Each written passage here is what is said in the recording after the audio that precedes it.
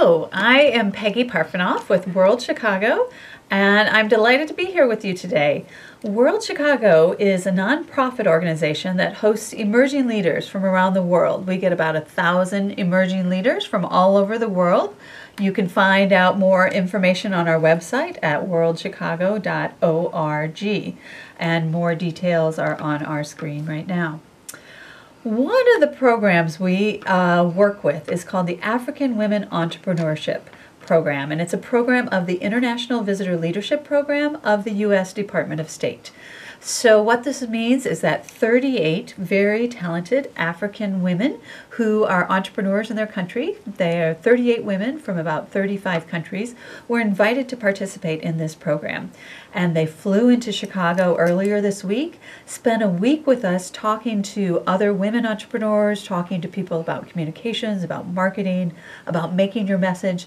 And they actually went to some of Chicago's shops and some of Chicago's entrepreneurial locations so they could see how, an incubator, so they could see how Chicago helps our entrepreneurs. And we decided to invite some of them on to CAN TV with us today to tell about their experience in Chicago and about their experience as an entrepreneur. So our first guest is Margaret Kadi, who is from Sierra Leone. Her company is Pangea, and I'm delighted to welcome you here. Welcome, Margaret. Thank you very much for having me. I'm very grateful. Well, tell us about how you got started and why you decided to become an entrepreneur instead of going to business. For sure, I'd love to.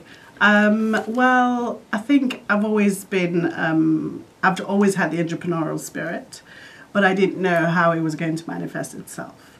So I went down the traditional route. After university, I took a job, and somehow I wasn't quite fulfilled. And I always had this in the back of my mind that I wanted to run my own business. So in 2011, I took the leap. I quit my job and decided to set up my own business called Pangea, and we specialize in locally made in Sierra Leone products. And our product ranges include furniture, home decor, and fashion accessories. And we pride ourselves in the fact that we use locally sourced materials to make all our products, and of course we use local artisans who work for us. They're all highly skilled in the various fields that we work within, i.e. furniture making, weaving, sewing. And you have some products with yes, you today? Yes, I do. Let me hold some up while you're speaking about it. For sure, and this is one of our hand-woven table runners. Ah, look at that fabulous table runner. So we do them in different colors, and they're just wonderful and very easy to travel with, very light. And just to warm up a room, really. Another thing that we do is this beautiful necklace. Oh, that is gorgeous, with the great bow on top and the wood beads in between the cloth. We make the beads, and obviously we do a lot of tailoring. So every time I make a dress and there's a piece of fabric left, I make necklaces to match. Ah, excellent. Well, that's so great. Thank you. Another piece that we do, these are made out of rattan. So it's just cane, but they're coasters. Some coasters for the table. Yes, for the table. Excellent. So, good. Yes, and one of our fun items, is a sleeping mask. Ah, of course. Yeah, everyone so needs you can one travel of these, in right? style. There you go. With beautiful batik fabric made in Sierra Leone. Yes. Now, how does being a woman entrepreneur impact you in Sierra Leone? You just had a war recently, so tell us about that. For sure.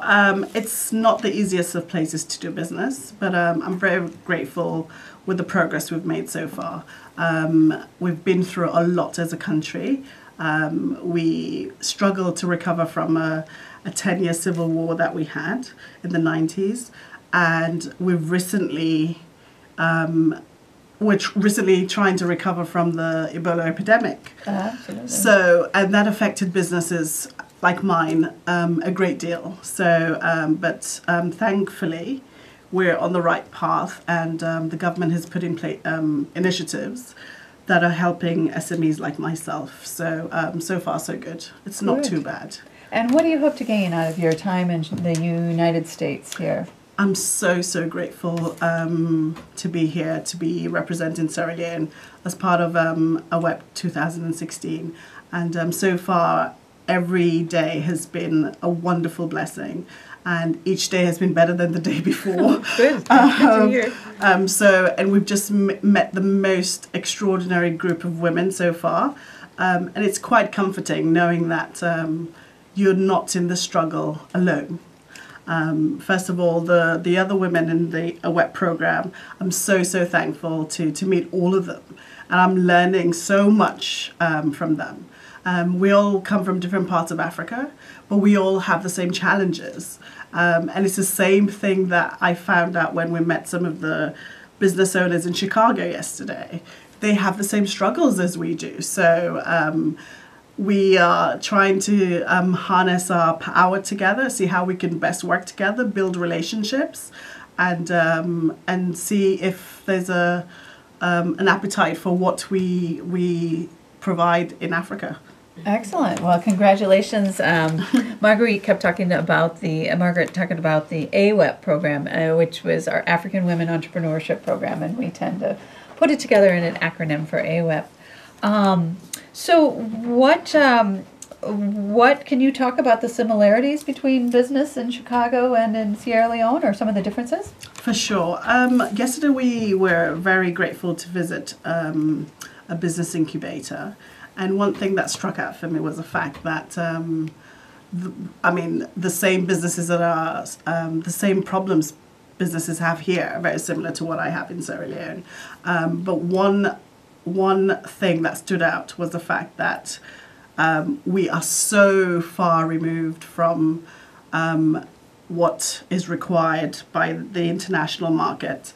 And I think with the knowledge that I hope to gain from this experience, what I will take back to my country, I hope I can find a way to engage other businesses and show them best practices and see how we can be more involved in the international world. Excellent. Well, we hope to keep hearing more about you and about Pangea Designs, and see your products on the market in Chicago soon. Fingers crossed. Yes, exactly. Well, right now you have products in your capital, Freetown? Yes, I have a retail store there. So. And a retail store, Yes, and in yes. some products. Yes. And we also have a display of our goods in the Radisson Blue Hotel Excellent. in Freetown. Excellent. Well, we have a beautiful Radisson Blue here as well. Well, thank you so much for sharing with us, Margaret. And we're going to put on one of your colleagues now. But again, this is World Chicago is talking about our African Women Entrepreneurship Program, which is a program of the U.S. Department of State International Visitor Leadership Program. And World Chicago is the host organization here in Chicago that works with all our emerging leaders through the U.S. Department of State. And you can find out more at worldchicago.org. We have opportunities for Chicagoans to get involved with our programs. For some of the programs, we have women like these come to your home for dinner, so they can sit down with a family in Chicago and talk about what it's like to be an American in an informal setting. Other visitors of ours stay with host families for 2 weeks to a month. So there's information about homestay hosting on our website, which is a very wonderful experience to have an African young person in your home for 2 weeks, or a tech entrepreneur from Croatia in your home for a month. So a lot of other opportunities with World Chicago, and we encourage you to check it out. Now I'm delighted to introduce our next guest, Ange Noel Muko from Burundi, and her company, Kazoza. I'll let you say it again. Is that right? Yeah, it's Kazoza Art. Kazoza Arts. Yes. So tell us about your company. Why did you decide to become an entrepreneur in Burundi? So I decided to be an entrepreneur in Burundi because I like working with other people, and I like to contribute to make other people's world better. I know it can sound but it's that's really my joy, and I believe that my life is better if it's bettering the lives of others. Well, tell us how you do that. How does Kazoza Arts work with other women? Okay, yeah. So Kazoza Art, how it does that? Our slogan is a bright future for Burundian artisans. A bright future for Burundian artisans. So Great. Not Burundian art, but artisans. So there's a great focus on people, and what we do, it's a social enterprise that recruits, trains, and finances small artisans. We train them in modern craftsmanship, and we Okay. find them local and international businesses. Who want to buy their products. Yes, who And wants so to you're- buy their products, yes. And it's we do that with the purpose of creating jobs and also mainly alleviating poverty. So that's why I say Excellent. that I want to contribute in making other people's lives better. Absolutely. Yes. Well, let's see some of the products that you make. Okay, so the products that we make, I'll categorize them in three. So there's fashion accessories like jewelry. Okay, so we have a necklace, a And bracelet. these are matching. made out of natural resources. So this is a local nut that we sculpt, and we've recycled. We took former ivory sculptures. Since it's illegal, we've Right, we recycled don't that. want any elephants exactly. hurt. No, Yeah. no. So we've recycled that technique in making this type of jewelry, and so we cut that, and we have necklaces. Sorry, this is for the bracelet, like what I'm wearing. Yeah. The necklace and Oh, that's the fascinating. So this looks remaining like a one- piece of plastic. Yeah. But it's really a natural nut. No, It's a nut made yeah, from that has a been Burundian dyed. nut. Yes, Burundian Ah. nut, and it's been dyed with clothes dye. Wow, that's Yeah. fascinating. So it's pretty ecological and again fashionable at the same What time. is the name of this nut? It's called takwa. Okay. And but it's a type of, it comes from a type of palm tree, and Nice. yeah. So the commercial word is vegetable ivory. Vegetable ivory. Yes. Oh, what a beautiful product. That's great. Yes. So and the second thing, we make some of the corporate products that we do. So this is a way of it's a little hippo carved in wood and has Burundi in it, but then we've made it a small As a business card business holder. card holder. So You it's your know? business card holder that says Burundi. Yes. And the carved out of Yes, the hippo. yeah. And this is wood. Yeah, this is wood. Ah, So excellent. again, what we do most of the time, you find that artisans used to be doing products, that are cute to see, but sometimes people won't be buying more because they don't see much use of it. So Right. if they What only is- see them as decorative or little souvenirs, there won't be much chance of ordering more and more. Right. And if you want them But to it make a living has out a of it, yeah. practical application. Exactly, like a card holder. practical, yeah. And we get corporations either having their brands, Their logo, logo, company name. carved in it, and it doesn't have to be a hippo. It can be something else. But that's just one of the examples of some little practical things. But It would be unique to have a hippo on your hippo card holder on your desk. So that would be pretty cool. Yeah. And lastly, there's like this rug. What a beautiful rug. Yes. So And these this looks are. like it's crocheted. Yes, or- it's been crocheted, and it's just like leftover fabrics, Uh-huh. and we just cut small pieces. It takes a lot of time, but it also provides work.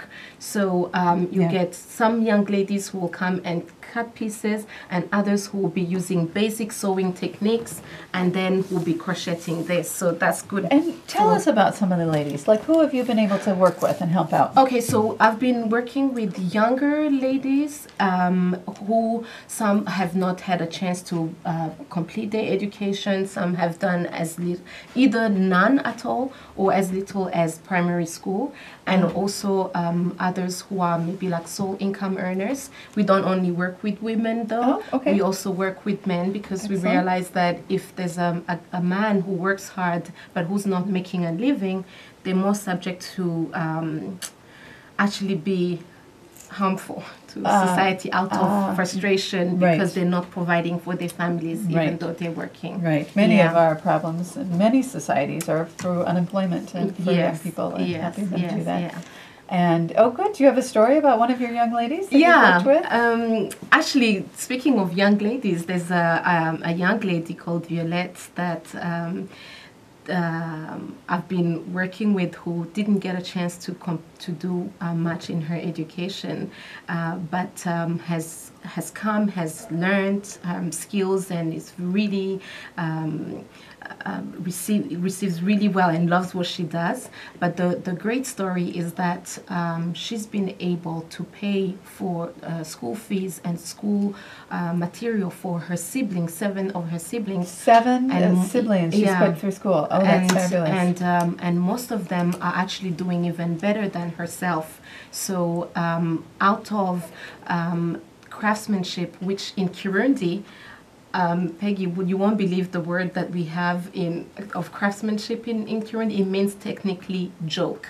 So, a joke. Yes. Oh, joke. So wow. our purpose in wanting to make a bright future for Burundian artisans is to remove that title, that stigma of joke, and show that it's actually a good vocation and something that can make change the life of someone and the lives of others. Excellent. And Violette is one among many of our 144 artisans that I work 144 with. women and men. Women and men, yes, in the course of 4 years. Oh, wow. And what an impact. I mean, Violette made on her siblings. So what a great story. Yes. Thank you so much for sharing. It was great to have you here. Yes. We're delighted you did. Yes.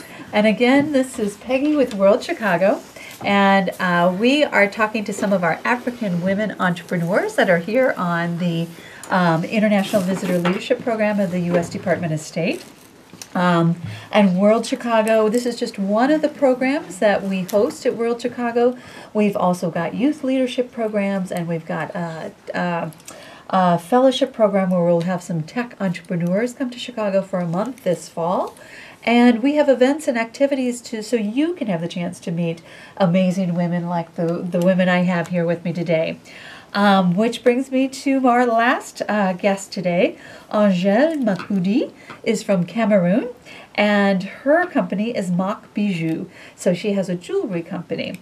And we're also delighted that joining us in the studio is Gerda Romain Chatelain, who is going to help translate some of our answers, since Cameroon is a French-speaking country. So tell us, Angèle, how did you decide to make jewelry? J'ai décidé de commencer une ligne de bijoux parce que depuis toute petite, je faisais mes bijoux toute seule. Et j'ai travaillé pour payer mes études assez longtemps pendant mon adolescence. Donc après mes études, je ne voulais pas du tout travailler pour une autre compagnie. Donc j'ai décidé de commencer une ligne de bijoux parce que j'avais de l'or entre les mains. Les bijoux sont vraiment uniques, ils sont vraiment très beaux et je devais les mettre sur le marché. I decided to produce jewelry because since I was very small, I've always liked working with jewelry. While I was a teenager, I paid for my studies by making and selling jewelry. Once I graduated, I did not want to work in an office, and therefore I decided to create my line of jewels, because jewels are like gold in your two hands. They're unique and very beautiful. But I understand you started working at an office, and then you quit. What was the reaction with your friends and your family when you quit your job to become an entrepreneur? Tout le monde me disait « Pourquoi tu ne travailles pas? Pourquoi tu ne vas pas chercher un salaire? Ce que tu fais, c'est pas un travail, tu perds ton temps. » Ils ont réalisé que c'était un travail après l'ouverture de mes 2 boutiques. Quand ils se sont rendus compte que j'ai 2 grandes boutiques avec plus de 15 employés, ils se sont dit « Oh, c'est un travail finalement. » Oh, they all said, well, why don't you work? Why don't you look for a salary? What you're doing there is not work. You're wasting your time. They finally realized that I was working when I had my 2 boutiques with 15 plus employees. That's when they saw that I was actually working. Well, 15 employees. That is clearly an employer and a good, successful entrepreneur at that. So you're wearing one of your beautiful necklaces that you made. That is, yes, please stand up so everyone can see how this is one of my such jewelry. a striking necklace that goes all the way down. Yeah. Oh, that's a fabulous. So that was hand you can beaded. wear with everything. It was beaded by hand? Yes, I made it by hand. And here you can have some. Vous avez des perles de valeur qui viennent du Niger. Et là, c'est des perles qui viennent du Nigeria. bottom pearls, the discs, are valuable and they come from Niger. Ah, so a And neighboring country, Niger. The smaller ones are from Nigeria. Oh, okay, Can from I have Nigeria. yours? Yes. Ah, and we have another. I'm sporting a necklace from one of your colleagues, Siba from Ghana. So another beautiful maker. That's one. This was Yeah, you can see. Ah, j'ai beaucoup de variétés de bijoux, j'ai une centaine de modèles et ils sont faits de perles de valeur de toute l'Afrique. Je prends des perles de valeur dans toute l'Afrique. Yeah. So we can see you in I have quite a wide variety of models. I have more than 100 different types of jewels, and they're all made with this kind of semi-precious stone coming from all over Africa. Oh, that's fabulous. And then there is the beads. I'm not sure if it's close enough to see, as in the shape of an antelope. Yeah. Or, Ça, ce sont des perles qui viennent d'Égypte et là, c'est du bronze qui vient du Cameroun. The pearls, the gems come from Egypt, and the bronze comes from Cameroon. Ce sont des colliers qui sont très solides et qui peuvent durer 10 ans, 10 à 20 ans. 10 à 20 ans. Et ce sont des colliers qui valent cher. They are quite valuable necklaces, and they're quite hardy as well. They can last you 10 to 20 years. And I understand that's not all that you do. You see the fabulous hair. What is your other product that you made? Je fais des produits pour les cheveux naturels afro. J'ai 2 places où on prend soin des cheveux afro et puis le client peut rentrer avec des produits faits maison chez lui. Voilà, j'utilise des produits naturels en général et ça marche très bien. C'est la preuve sur mes cheveux. I also produce natural hair care products and products for natural hair, the sort of afro look. There are 2 salons where people can come for their hair to be taken care of, and also they can go home with these products that are generally very, they're natural, and it's been going very well. Oh, excellent. So hair care as well as jewelry. That's very successful. That's great to hear. And some of your colleagues on this program were also doing a lot of food products. We had some mango wine and some sausages and things from all over Africa, which was really beautiful and wonderful to see. Like there are many products. Yeah. Angel, what is something that surprised you about Chicago? What were you expecting in the United States, and when you've got here, it's different? J'ai été dans les pays francophones, dans les pays européens, et je dois dire que là-bas c'est assez froid. C'est froid, les gens sont froids, le temps est froid. Et j'étais surprise à Chicago parce que le climat est bon. Les gens sont très accueillants, ils sont très gentils. Et surtout, j'ai remarqué qu'ici, les gens sont en synergie.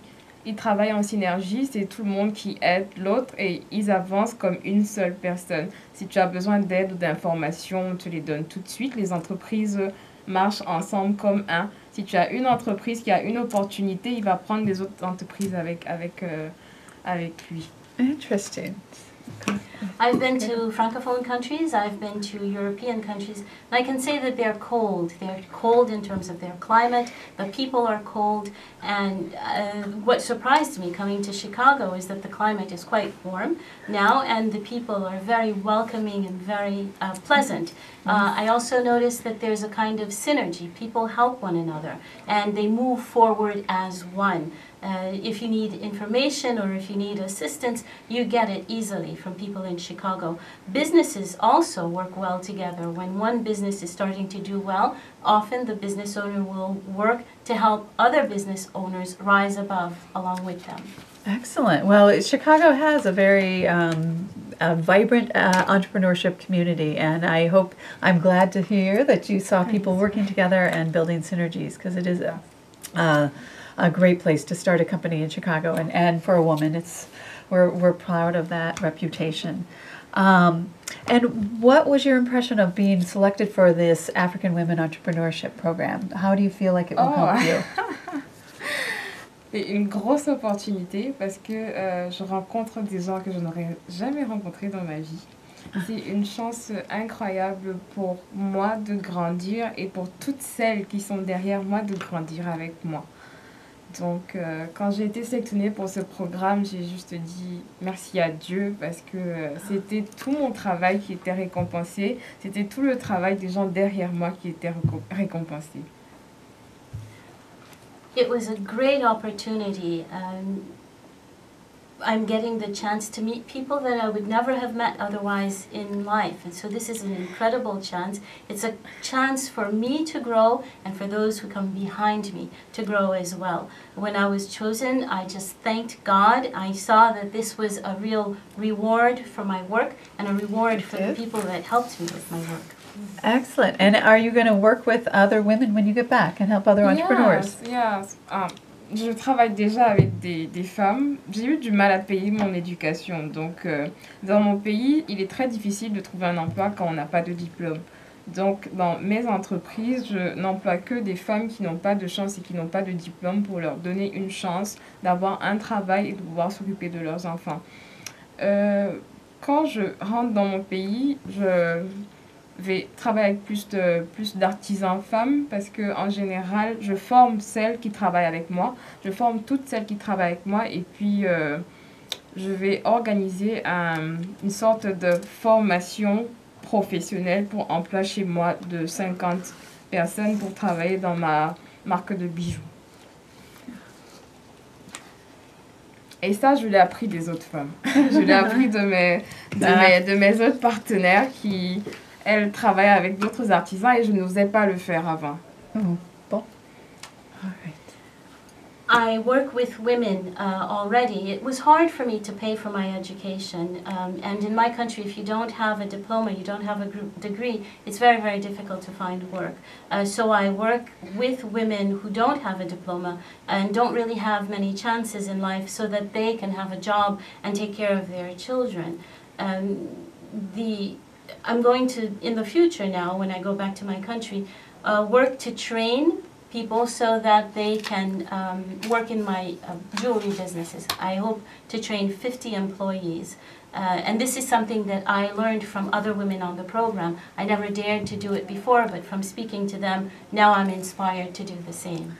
And I think that's probably one of the best benefits of the program is that the women from all over Africa are meeting each other, building a network, and also building a network with their peers in the U.S. and really building bridges, one handshake at a time, as we like to say at World Chicago. So again, we encourage you to go to our website at worldchicago.org, find out more about our programs, and join us at some of our upcoming programs so you can meet amazing women like Margaret and Ange and Angèle, and hear more about what's going on in Sierra Leone, Burundi, and Cameroon, and other countries around the world.